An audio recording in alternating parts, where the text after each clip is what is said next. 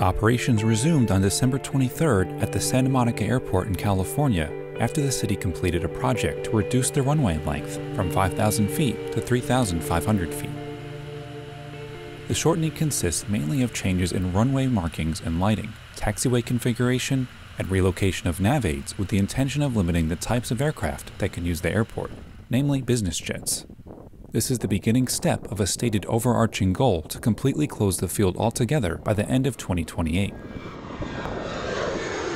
Residents of the city have been fighting to close the airport due to perceived environmental and safety risks, while facing opposition from pilots and other interests in the airport community, as well as national organizations such as the NBAA and AOPA.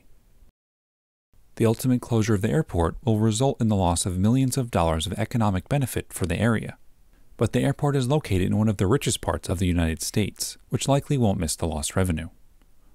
NBAA is still challenging the action and fighting for the future of the airport in the U.S. Court of Appeals, so it is possible that the original configuration could be restored.